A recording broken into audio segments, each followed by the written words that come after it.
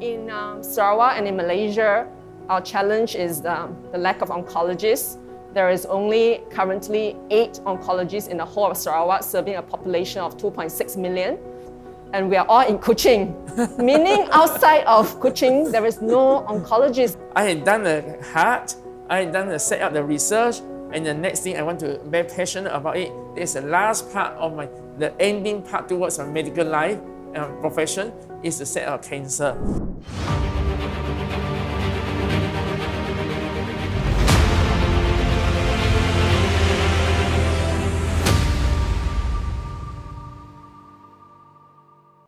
I remember that he will always organize once a week a dedicated time for MO teaching. He will usually sit us down and say, is there anything that you want to ask? Is there anything that you want to learn? He always made himself available. So I think, to me, he's a very genuine mentor. Yeah. I always believe that if I go in, if I can set the work on the policy, it will benefit a lot more people. It's 5 years ago, Winnie. Time flies. Yeah, it's incredible. What was your expectation, Winnie, when I was standing for election 5 years ago, at the time when this documentary was made? Well, honestly, no expectations, because I'm a very non-political person. But I've worked with you before, Prof, and I've worked with you and known you long enough and well enough to know that whatever it is, you'll get the job done, you'll do a good job. Because first of all, you love Sarawak, and then you're a very sincere person and you're a people person. And third, I think you really walk the talk. Someone who's a good planner and who's a doer. I think you're a real workaholic. Yeah. Well, do you think you have accomplished what you set out to achieve back in 2016? Well, I mean, we want to do a lot more, but unfortunately the COVID-19 came. Yeah? But we have tried our very best. Most of the things that we had done, 5 years ago, when I was in Kawah, a lot of people just a bit skeptical. They said, we give Dr. Singh a chance. Yeah? We give them a chance, and I am very grateful for that opportunity to prove that, in fact, you know, nowadays you talk about Kawah, right? I am very sure a lot of people said, wow, you know, but we're not going to stop there. We are going to move forwards to the next level. Oh, Winnie, I never asked you, how did you get into medicine? I think very long story, but I think the short answer is just because of dreams and ideals. I've always wanted to become a doctor since I was a kid, but I think because of the support, love and faith, especially from my family, my mom especially, and I'm happy to say that I'm doing what I love today and back in our home state, so that's a real bonus. How many years stay overseas? Long time overseas. I was in Singapore, then Australia. I did my housemanship in Australia before coming back. So we were away a long time. So you will be very similar to me. I mean, more than, I spent 17 years in Melbourne. And then when I come back, it's a cultural shock for me because all my friends are in Australia. I only have the family relatives, all the uncle and aunties, you know. So it's a very different, but like you said, I mean, you're doing your job that you love, and it's something in which I feel very proud that I can do similarly, enjoy what I'm doing for Sarawak. Oh, Prof, we both know that there's many talented Sarawakians in every field, but there is a certain extent, a certain brain drain in our society, and many of our bright talents moving abroad, maybe initially because of our education, but subsequently decided to stay behind. Many people worry about coming back and whether they can get a good job here. What do you think about it? Yeah, I think this is very interesting because you and me are two classical examples of how we move back from overseas. So I told those Sarawakians who are overseas, and there are a lot of opportunities, especially in the next 5 years. Sarawak government has formulated what we call post-COVID-19 development plan. And the post-COVID-19 development plan is a framework and outlining where are the different sectors that we want to develop. And the best and the golden era of Sarawak is yet to come. And mainly because Sarawak at the moment, we are 4th largest GDP. And that is at 127 billion a year last year. And that's when the oil and gas prices are very low. So over the next 10 years, we are going to increase our GDP from 127 billion to about 270 billion. indirectly, when you increase that, you create a lot of jobs, and there will be at least 200,000 high income generating jobs. So in the next few years, Sarawak government has already outlined where we are going in terms of digital economics, in terms of infrastructures, in terms of medicines. We want to continue to raise our standards and specialties. We also want all those geek economics. Those fun, my parents will always think that there's a funny economic, but that's the future, you know. Winnie, I mean, the COVID-19 pandemic has caused a lot of disruption and hardship for everyone. And how does this pandemic affected your life professionally and maybe personally with your small children around? Well, I think it's an understatement to say that the pandemic has really turned our whole world upside down. I think the pandemic also made us grateful that we live in a community that truly looks out for one another. I think when the crisis first hit, the hospitals, like every other hospital in the world, they are short of PPEs, short of necessary equipments, and we see a lot of good folks around us, just ordinary people and NGOs in the community. They just rised up, you know, source for donations, buy material, organize sewing of the PPEs and deliver it to the hospital. And earlier this year, when there's MCO, there are food banks all over Kuching, and veteran doctors and nurses who volunteered after office hour to get as many people vaccinated for as fast as possible once the vaccines are available.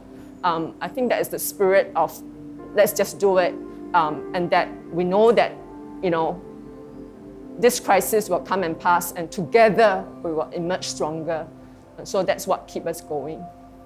Oh, Prof, as a medical doctor, what do you think? Has your background as a doctor helps you in leading Sarawak in combating COVID-19?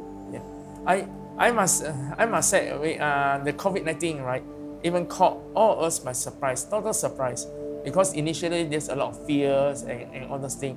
I mean, not only fears of unknown, fears of fake news also, fears of knowing that we don't have enough, like you said, PPE and so on. I always tell everyone, but I am very, very proud of Sarawakians. Like all the volunteers, medical doctors, be it just graduated or be it the very senior one who are in semi-retirement, everyone come out to do something. This is indeed extraordinary.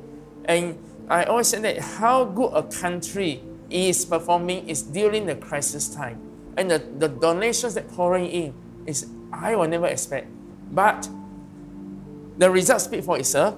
I mean that we are, when the vaccine comes, we are the first one in the country to finish dose 1 and dose 2. And because again, all our medical professions, all our nursing profession, everyone come out and work together with our people who said, yes, I will go and do it instead of saying, oh, no, I want to stay at home, anti-vax and so on. And then we can see that the result of vaccination saved many lives compared to elsewhere.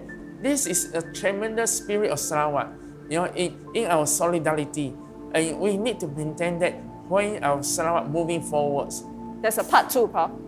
It says, tell us about a typical day in your last 5 years. 7 to 11, but I think yours is 7 a.m. till 2 a.m. Huh?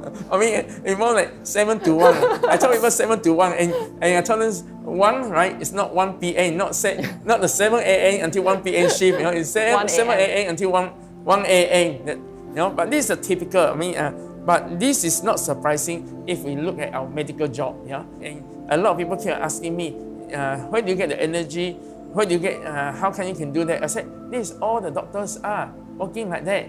And now it just happens that I do in politics. So far, touch wood, God has given me a good health, you know, a good health for me to continue this. And that's why, for me, I always say that I want every 10 years, I mean, I think it's enough for us to contribute whatever I want to contribute, and then we groom the young people so that they got a chance to get promoted. Winnie, describe for us what is your patients and their family go through in fighting the disease, especially the cancer. And I know you very well that your palliative care, you know, that is you're very passionate about it. Your sister very passionate about it. Can you describe to us what is all this about? medical science as well as cancer care has changed tremendously. It has grown leaps and bounds in the last few decades, and especially in the last 10 years. Cancer is no longer a death sentence, but it still strikes fear in most of our hearts, right? But actually, early stages cancer are very curable, but the bottom line is you need to get access to that care, right? In Sarawak and in Malaysia, our challenge is the lack of oncologists. There is only currently 8 oncologists in the whole of Sarawak, serving a population of 2.6 million. There's 5 of them in Sarawak General Hospital and 3 of us in the private side. And we are all in Kuching, meaning outside of Kuching, there is no oncologist and there's no access to good quality or easy accessibility to good oncology care. So that is an ongoing challenge. We are blessed in a sense in Sarawak and Malaysia to have almost free cancer care in a government hospital. But access is an ongoing issue. There's also transportation costs. If you are from Miri, you have to fly to Kuching. Again, our Sarawak, our first palliative care physician in 2021, we finally has our first palliative care physician in Kuching. So we really, Dr. Sharon Chu, she's now at Sarawak General Hospital. So we really need to rally around her to help train, develop palliative care, which is a very much needed service in Sarawak, so that we can really provide palliative care for everyone who needs it in Sarawak. Yeah. Okay, Winnie, just like you touched on access, I mean, like you see, because the cardiac center, it made at least people access, even though we are the only one, but I mean the cancer access, what do you think, what are the challenges and how can we do it better? I think it's both difficult for the people that are providing the care as well as for the patients and their family. The oncologists at Sarawak General Hospital are doing their best, right? But there's only 5 of them. So they're probably doing 2 to 3 times their workload. So I'm a private oncologist. So sometimes I refer my patients to Sarawak General Hospital as well for patients who cannot afford treatment in the private. And I must say my colleagues in the government hospital is always very helpful. They will always accept my referrals.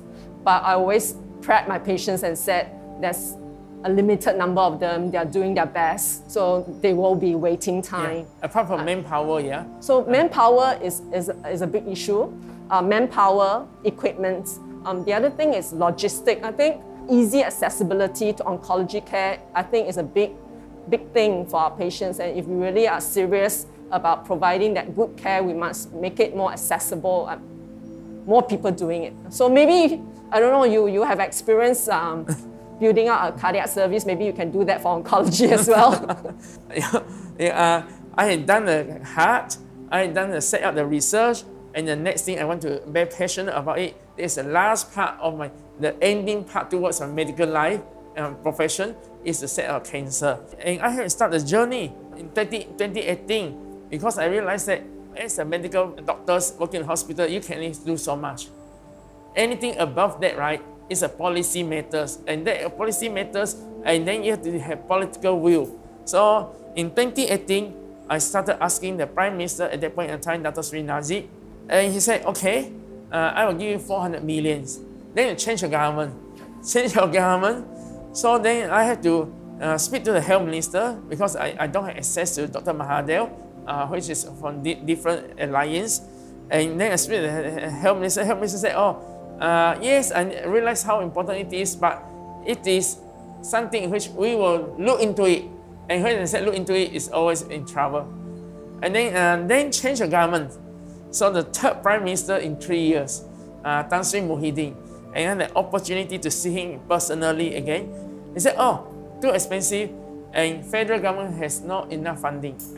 So then I quickly come back to see our Chief Minister, Abang Jo, and said, the federal government said not enough money. Can we look at how Sarawak government going to finance first? Because after the financing the school, the dilapidated school. So our CM said, yes, definitely, since if the longer we wait, the more Sarawakians will die. And our money sit in the bank is no point. And we want to save lives.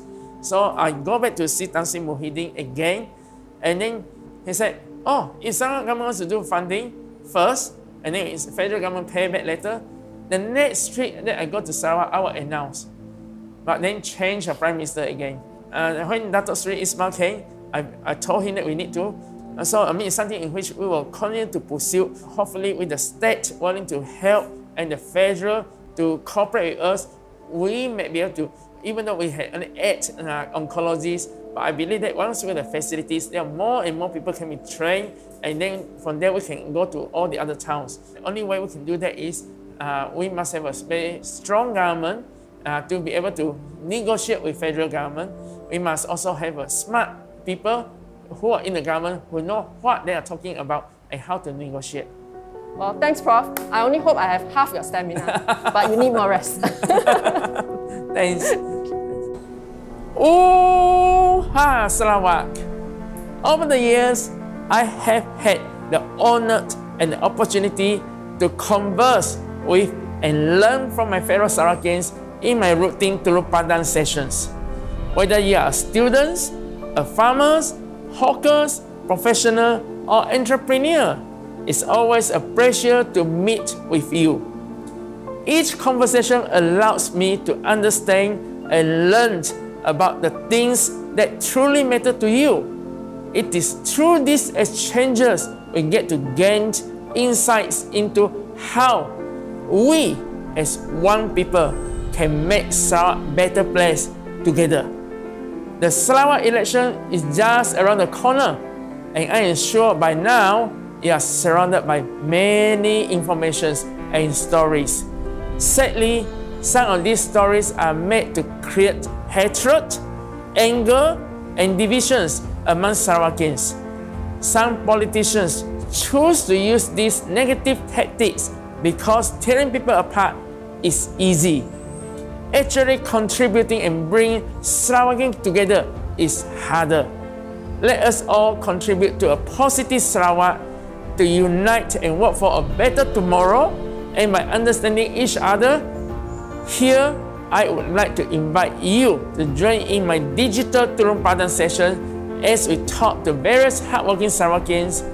In each episode, we invite one Sarawakian to have a frank, heart-to-heart dialogues about things that really matters to them. We will learn their stories, their heartaches, their triumphs, and through it all, let's together gain better perspective about the direction we want to bring Sarawak forwards. Welcome to Heart Talk with Dr. 𝘧𝘂𝗶𝗵.